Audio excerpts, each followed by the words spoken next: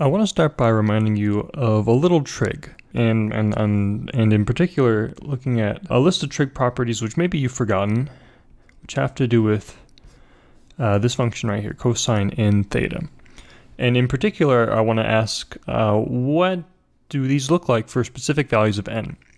So for instance, we know, we can start off with the trivial example, which is if you have n equal 1, well, okay, yeah, that guy right there, that's just cosine theta. Easy enough. What about 2? N equals 2. Well, for n equals 2, we have cosine of 2 theta.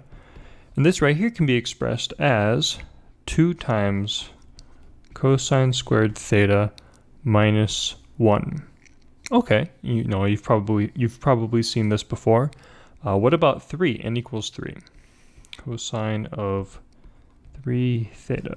You might not be so familiar with this one, but this right here has a nice form just like these up here. This is 4 times cosine cubed theta minus 3 times cosine theta. Okay, so a little bit of a pattern's emerging here. We're saying that as n increases in integer intervals, so for 1, 2, 3, and presumably so on and so forth, we're getting on the right-hand side a polynomial in just cosine of theta. And so here for cosine 2 theta, we have a polynomial here. It's in cosine theta, we have 2 quantity cosine squared theta minus 1. That's a polynomial in cosine theta. Same for cosine 3 theta right here. We have 4 cosine cubed theta minus 3 cosine theta. That's a polynomial in cosine theta. And if we keep doing this, what you find is that you keep getting these polynomials on the right-hand side, these polynomials in terms of cosine theta. And so because of that, what people have done is they've given a name to all of these to these polynomials right here. And they call them Chebyshev polynomials t sub n of the first kind. So Chebyshev polynomials of the first kind, here denoted t sub n. And so what does this actually mean? It means that these tn's right here, let's write a couple of them out and see what they look like. So, we can read it off. So we know that t sub 1, well, t sub 1 of x, we don't have to call it cosine theta. If we just look at t sub 1 of x, what's that going to be? Well, it's just x, right? It's just cosine theta on the right-hand side, so x. Well, what about t sub 2? T sub 2 of x, well, let's look at cosine 2 theta. That's equal to 2 cosine squared, so x squared minus 1. And what about 3 theta? We can do the same thing. T sub 3 of x, it's equal to 4x cubed minus 3x. And so we see that these Chebyshev polynomials of the first kind right here just correspond exactly to these polynomials here that we have on the right-hand side when we're looking at cosine of n theta re-expressed just in terms of cosine. Okay, so that's the main idea behind Chebyshev polynomials of the first kind. And here we started off by looking at cosine n theta, but you might ask, well, what about sine of n theta? Can't we do the same type of thing here? And you can do something similar, and I'll do that here. So let's start looking at sine of n theta. What do our trig properties look like here when we try and do this out? Well, let's see. So we have sine, let's start in the same way. So sine of 1 times theta, that's of course just sine theta. We have sine of 2 times theta. And that right there, that's equal to cosine theta sine theta. Okay.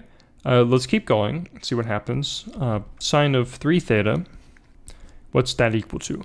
Well, we can express sine of 3 theta as 4 times cosine squared theta minus 1 times sine of theta. And I'll do just one more, so that way this is super clear. Sine of 4 theta, that's equal to 8 cosine cubed theta minus 4 cosine theta all times sine theta. So there's some similarities and some differences between these two cases. The first similarity is that in both cases we have what looks like a polynomial in cosine theta emerging on this right-hand side. Here we just have 1, here we have a single cosine. Here we have cosine squared minus 1, and so on. But in each of these cases, we have this extra sine theta multiplying that polynomial in cosine theta. And so this right here, it's a little different from this because we can't just rewrite all of these in terms of a polynomial in cosine in terms of sine theta. But we can represent these. We can represent this for arbitrary n, sine of n theta, as some polynomial, which I'm going to call u sub n minus 1 of cosine theta times sine theta. And this u sub n right here is called the Chebyshev polynomial of the second kind. Second kind because we have our first kind over here, and then the second kind is referring to these polynomials in cosine that are the coefficients of sine theta for sine n theta. And the way that some people like to write this, and the way that I prefer to think of this, is that u sub n of cosine theta is equal to, just solve for it, it's going to be sine of n plus 1 theta divided by sine theta. So that's sort of a nice way of defining it. And one small thing to note is just that the index here is shifted a little bit. So sine n theta doesn't correspond to the nth Chebyshev polynomial, it corresponds to it being shifted by 1. And the reason for that is that that's being done in order so that this n right here corresponds to the highest order term in this polynomial right here. So because we're multiplying everything here by sine theta, the order of our polynomials in cosine theta are 1 less than this value of n right here. And so that's why this n gets shifted. So it's just a convention, but it's a convention that makes it easy for you to look at your Chebyshev polynomial of the second kind and determine what the order of it is. And the last thing I'll do is write out just a couple of these un's right here.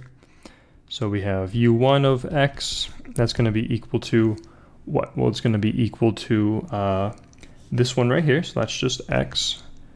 You have u2 of x, that's going to be equal to this guy right here, so 4x squared minus 1.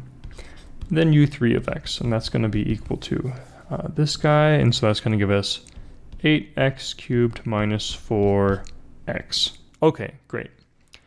I think I'll probably stop here.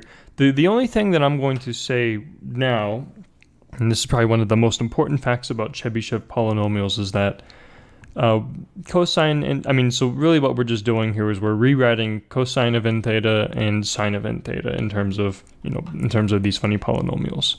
But we actually already know a whole lot about cosine n theta and sine of n theta, because these functions right here show up primarily in Fourier series, and we know a lot about Fourier series.